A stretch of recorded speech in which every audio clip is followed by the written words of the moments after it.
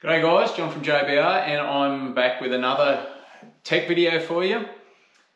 This morning I was putting these rotors together, I was clearancing the side seals, and I came across something that was really whack. I've never come across it before, so I figured it would be a good topic to do a video on and talk a little bit more in depth about. I know there are a lot of guys that follow me just because of my the tech stuff that I do. This in particular I think is something that you'll all learn a little bit from, and it will probably come in handy and hopefully save your ass when you're doing your next rebuild. Another reason I want to do this video is because I've switched over to using a GoPro camera. I've always done all my videos using my phone, but I wanted to step up my video game a little bit, so I'm going to have a crack at the GoPro, so hopefully it works out alright. Anyway, back to these rotors.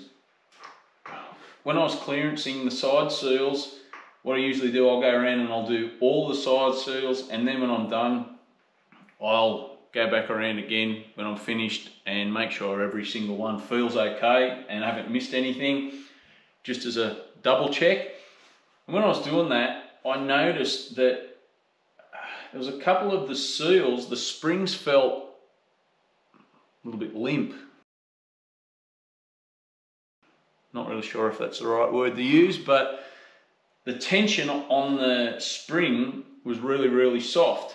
Some of them you'd push down and they felt normal, and others you'd push down and they were really slow to come back, and they had very little tension on them at all.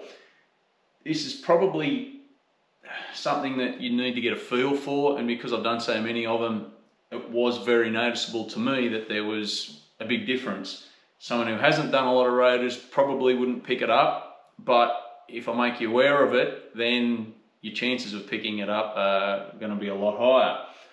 So I looked a little bit deeper into it, and when I started looking, I pulled the springs out and I laid the springs on the bench side by side, and there was a noticeable difference in the free height of the side seal springs. Now these are all springs that have just come straight from Mazda. They're all brand new. There's nothing, no second-hand ones or no funny business going on.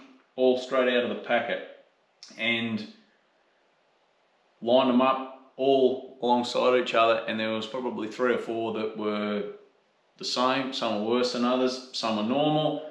So I have no idea what's going on with that, but I'll try and zoom in with the camera and give you a little bit closer look of what it looks like and what you need to be looking for when you're checking this stuff. Okay, now with both rotors sitting on the bench, facing up, and all the side seals in place where they're going to go, if we zoom in and have a look around here where the corner seal and the side seal butt up against each other, it's pretty easy to notice which one's got the dodgy spring behind it and which one's got the good spring. Generally, when the rotors are assembled, this area here, the height of the corner seal and the height of the side seal is roughly about the same, and that's uniform all the way along the length of the seal. So if we go up to the other end, the corner seal height and the side seal height are about the same. Now if we move over to this rotor and have a look, it's really easy to see how much lower this side seal sits in the groove compared to the corner seal. Going all the way up the other end, it sits the same. And another way checking, if you apply a little bit of pressure to the seal itself, it's got very little spring tension on it at all. It feels really soft. Whereas this one here, when you poke it, it's firm, springs back, and you can feel quite a fair bit of tension on it. One more thing we can look at is, I'll just pop this spring out.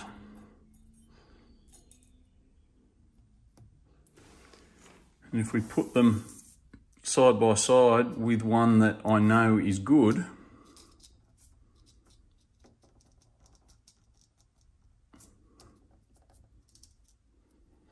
and then we try and zoom in, get down nice and low,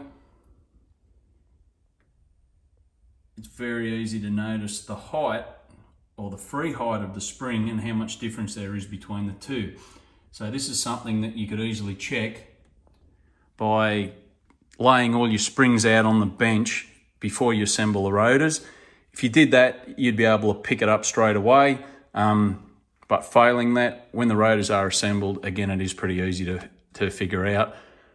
I don't know how long this has been going on, but no doubt there's probably quite a few engines that are already out there that have been put together with these dodgy springs in them.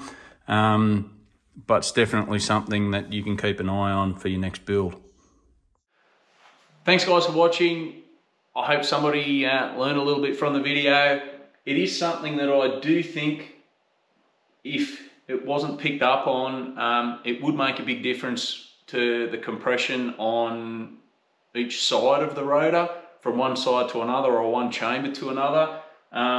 So I hope I'll bail somebody out of the shit and you don't get caught out yourself with this. If you do get some value from watching my videos, do us a solid, hit the subscribe button down below. I plan on pumping out a little bit more tech stuff in the near future. So thanks again guys, and I'll see you on my next tech video.